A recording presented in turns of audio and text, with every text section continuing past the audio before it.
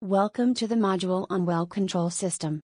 Today, we will learn about detection of kick, trip tank and its functions, blowout preventers commonly known as BOP, BOP stack, BOP ram, annular preventer, drilling spool, adjustable choke, and precautionary measures during kick. The well control system prevents the permeable uncontrolled flow of formation fluids from the wellbore. When the bit penetrates a formation that has a fluid pressure more than the hydrostatic pressure exerted by the drilling fluid, formation fluids will begin displacing the drilling fluid from the well. The flow of formation fluids into the well in the presence of drilling fluid is called a kick.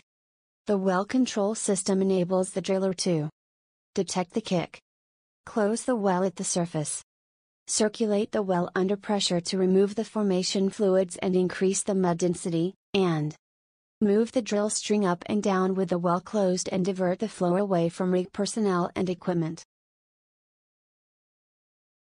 Let's learn about detection of kick. Kick detection during drilling operations is usually achieved by use of a pit volume indicator or a flow indicator. Both devices can detect an increase in the flow of mud returning from the well over that which is being circulated by the pump. Mud flow indicators are used to help detect a kick more quickly. More commonly used devices are somewhat similar in operation to the pit level indicators. A panel on the rig floor displays the flow rate into and out of the well. If the rates are appreciably different, a gain or loss warning will be given. Kick detection during tripping operations is accomplished through use of a hole fill-up indicator. The purpose of the fill-up indicator is to measure accurately the mud volume required to fill the hole. If the volume required to fill the hole is less than the volume of pipe removed, a kick may be in progress. Moving on to trip tanks and their functions. Small trip tanks provide the best means of monitoring hole fill-up volume. Trip tanks usually hold 10 to 15 barrel and have 1 barrel gauge markers. Periodically, the trip tank is refilled using the mud pump. The required fill-up volume is determined by checking the fluid level in the trip tank. When a trip tank is not installed on the rig, hole fill-up volume should be determined by counting pump strokes each time the hole is filled. The level in one of the active pits should not be used since the active pits are normally too large to provide sufficient accuracy. Let us now talk about blowout preventers or BOP. The flow of fluid from the well caused by a kick is stopped by use of well control devices called blowout preventers or BOP. A BOP will close the well and hold well pressure, consequently impeding new fluid from entering the wellbore. Multiple blowout preventers with different purposes are used in a well. This arrangement is called a BOP stack. The reason for using a BOP stack is to enable the system to close the well and stop the flow of unwanted fluid into the wellbore under all drilling conditions. The well control system must enable well closure while drilling, tripping in or out of the hole, running casing, and even when there is no drill string inside the well. The BOP stack allows fluid circulation through the well annulus under pressure. These objectives usually are accomplished by using several ram preventers and one annular preventer. Coming to a BOP stack. A BOP stack is attached to the casing using a casing head. The casing head is welded or connected to the first string of casing cemented in the well. It must provide a pressure seal for subsequent casing strings placed in the well. Also, outlets are provided on the casing head to release any pressure that might accumulate between casing strings. The control panel for operating the BOP stack usually is placed on the derrick floor for easy access by the driller. The controls should be marked clearly and identifiably with the BOP stack arrangement used. Modern and safer rigs will have at least one other control panel located far from the rig floor. This panel will be used in case it is necessary, for safety reasons, to evacuate personnel from the rig floor. When the drill string is in the hole, the BOP stack can be used to stop only the flow from the annulus. Several additional valves can be used to prevent flow from inside the drill string. These valves include Kelly cocks, that is the valves inside the Kelly and inside a BOP generally. An upper Kelly cock having left-hand threads is placed above the Kelly, and a lower Kelly cock having right-hand threads is placed below the Kelly. The lower Kelly cock also is called a drill stem valve. Moving further, let us learn about BOP rams. Ram preventers have two packing elements on opposite sides that close by moving towards each other. Pipe rams have semicircular openings that match the diameter of pipe sizes for which they are designed. Thus, the pipe ram must match the size of pipe currently in use. If more than one size of drill pipe is in the hole, additional ram preventers must be used in the BOP stack. Rams which are designed to close when no pipe is in the hole are called blind rams.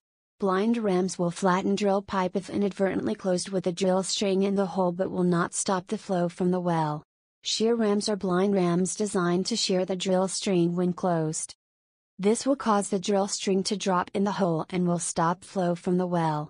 Shear rams are closed on pipe only when all pipe rams and annular preventers have failed or, in the case of offshore drilling, when an emergency dictates that the drilling vessel must abandon the location.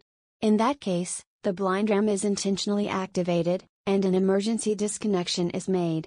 Ram preventers are available for working pressures of 2,000, 5,000, 10,000, and 15,000 psi. Let's have a look onto a pictorial representation of a double ram preventer. What are annular preventers? Annular preventers, sometimes called bag-type preventers, stop flow from the well using a ring of synthetic rubber that contracts around the pipe, preventing fluid passage and sealing the annulus. The rubber packing conforms to the shape of the pipe in the hole. Most annular preventers also will close an open hole if necessary. These are available for working pressures of 2,000, 5,000, and 10,000 psi. Here you can see a picture of an annular preventer. April 20th, 2010. 11 workers died and 17 were seriously injured by an explosion on the Deepwater Horizon, an offshore drilling rig located approximately 50 miles off the coast of Louisiana. The rig burned for 2 days, eventually sinking and triggering the largest oil spill in U.S. history, as oil and gas spewed up from the sea floor. The Deepwater Horizon had been drilling an oil well in 5,000 feet of water in an area of the Gulf of Mexico known as the Macondo Prospect. In 2010, the CSB launched an investigation to examine the technical, organizational, and regulatory factors that contributed to the accident. During the investigation, the CSB made new findings about why a key piece of safety equipment, the Deepwater Horizon's blowout preventer, failed to seal the well during the emergency. These new findings help explain why the accident was so devastating, and the CSB cautioned that other blowout preventers currently in use could fail in similar ways. Drilling an offshore well involves creating a pathway between the drilling rig and oil and gas reservoirs trapped beneath the sea floor. A deep hole, or wellbore, is drilled through layers of subsea rock and sediment. These rocky layers can contain trapped water, crude oil, and natural gas under pressure. An unplanned flow of these well fluids into the wellbore, known in the industry as a kick, can be dangerous. Without careful management, a kick can lead to a blowout, the uncontrolled release of flammable oil and gas from the well. A blowout can be catastrophic, since oil and gas reaching the drilling rig can quickly find an ignition source, leading to a fire or explosion, endangering the lives of the drilling crew. To prevent kicks, drillers pump a dense slurry called drilling mud into the well, creating a barrier between the undersea oil and gas and the piping that leads to the rig. If this mud barrier fails or is somehow removed, the safety of the drilling crew depends on a critical piece of equipment located on the sea floor called the blowout preventer, or BOP. The BOP is a complex electrically and hydraulically powered device that is essential for controlling the well and, in an emergency situation, preventing a disaster on the platform high above on the sea surface. The BOP is connected to the rig by a large diameter pipe called a riser. If a kick occurs, the blowout preventer is designed to prevent flammable oil and gas from traveling up the riser to the drilling rig. This is done by sealing the area around the drill pipe, known as the annular space. To do this, the crew can manually close pipe rams and donut-shaped rubber devices known as annular preventers. If those devices should fail to work, the last resort is a pair of sharp metal blades which form a blind shear ram designed to cut the drill pipe and seal the well. The blind shear ram can be activated manually or by automated emergency systems. At approximately 8:45 p.m. on April 20th, 2010, a kick occurred in the Macondo well. Oil and gas entered the wellbore undetected, eventually passing above the blowout preventer and traveling quickly up the riser toward the deepwater horizon and the 126 people on board. Just after 9:40 p.m., drilling mud, forced upwards by the rising oil and gas, suddenly blew out onto the rig. Crew members responded by closing the upper annular preventer in the BOP. However, this did not seal the well as intended, and flammable oil and gas continued to flow into the riser toward the rig. Next, the crew closed a pipe ram. This successfully closed the annular space and sealed the well, but tragically this proved to be only a temporary fix. Oil and gas that were already above the pipe ram continued to flow inexorably toward the deepwater horizon. At approximately 9:49 p.m., the flammable hydrocarbons found an ignition source, and the first explosions shook the deepwater horizon. As the oil and gas escaped the riser onto the rig, the pressure dropped in the annular space above the pipe ram. But at the same time, the pressure in the drill pipe climbed substantially. The drill pipe was closed at the top, but oil and gas continued to flow in from the reservoir below. After extensive analysis, the CSB concluded that this large difference in pressure likely caused the drill pipe to buckle, essentially bending the pipe off-center inside the blowout preventer. The buckling pushed sections of the drill pipe outside of the reach of the blind shear ram blades. This would eventually prove to be catastrophic.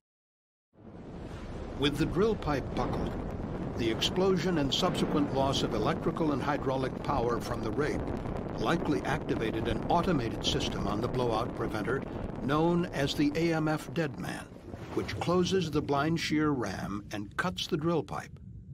This emergency system is designed to activate when electric power, hydraulic pressure, and communications from the rig have been lost.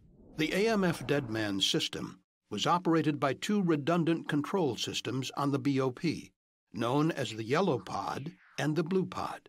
The redundancy is supposed to increase the reliability of the system in an emergency situation. The yellow and blue pods worked independently of each other and were comprised of identical enclosed computer systems and sets of solenoid valves. When activated, the solenoid valves controlled important BOP functions, such as closing the blind shear ram.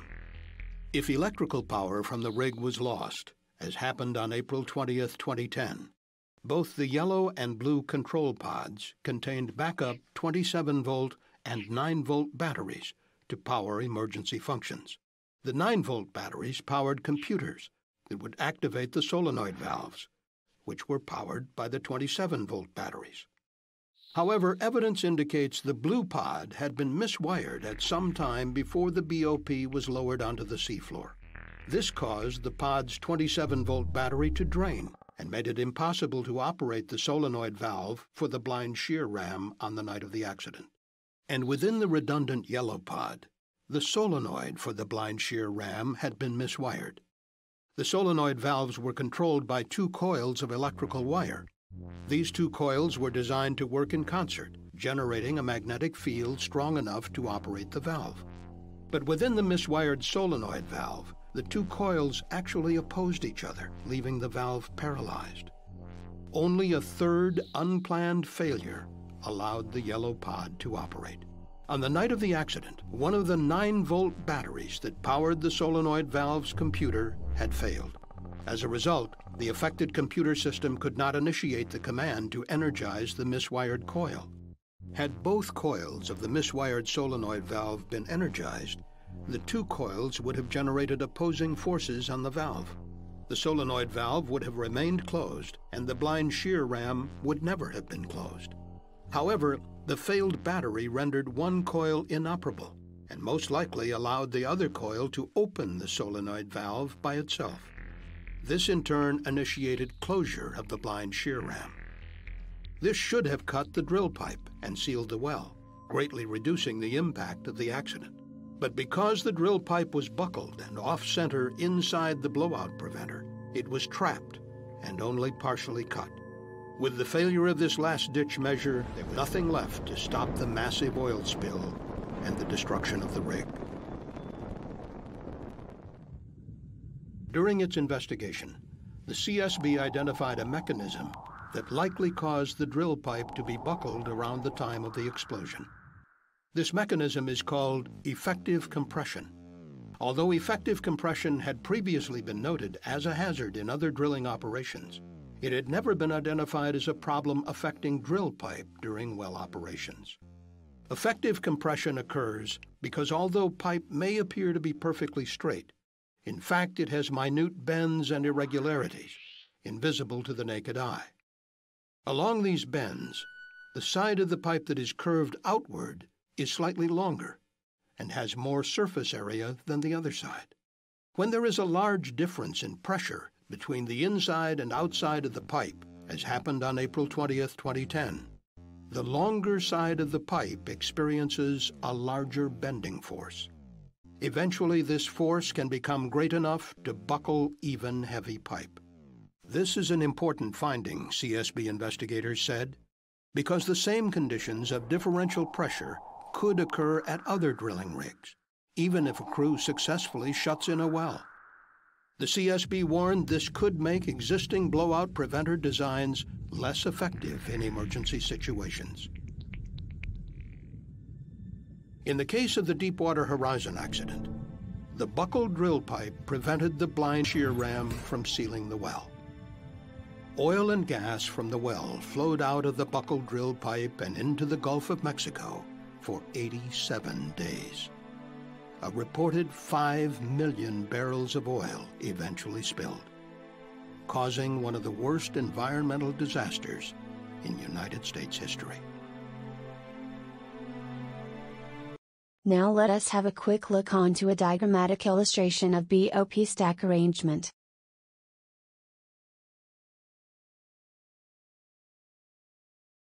Let us now understand drilling spool. Space between ram preventers used for stripping operations is provided by a drilling spool. Drilling spools also are used to permit attachment of high-pressure flow lines to a given point in the stack. These high-pressure flow lines make it possible to pump into the annulus or release fluid from the annulus with the BOP closed. A conduit used to pump into the annulus is called a keel line. Conduits used to release fluid from the annulus may include a choke line, a diverter line, or simply a flow line. All drilling spools must have a large enough bore to permit the next string of casing to be put in place without removing the BOP stack. Adjustable choke. A high-pressure circulating system is used for well control operations. The kick normally is circulated from the well through an adjustable choke. The adjustable choke is controlled from a remote panel on the rig floor. Sufficient pressure must be held against the well by the choke so that the bottom hole pressure in the well is maintained slightly above the formation pressure. Otherwise, formation fluids would continue to enter the well. Now let us understand the precautionary measures during a kick. Mechanical stresses on the emergency high-pressure flow system can be quite severe when handling a kick. The rapid release of large volumes of fluid through the surface piping frequently is accompanied by extreme vibrational stresses. Thus, care should be taken to use the strongest available pipe and to anchor all lines securely against reaction thrust. Also, some flexibility in the piping to and from the wellhead is required. The weight of all valves and fittings should be supported on structural members so that bending stresses are not created in the piping. Thank you for completing the module on well control system. You may now proceed with your assessment.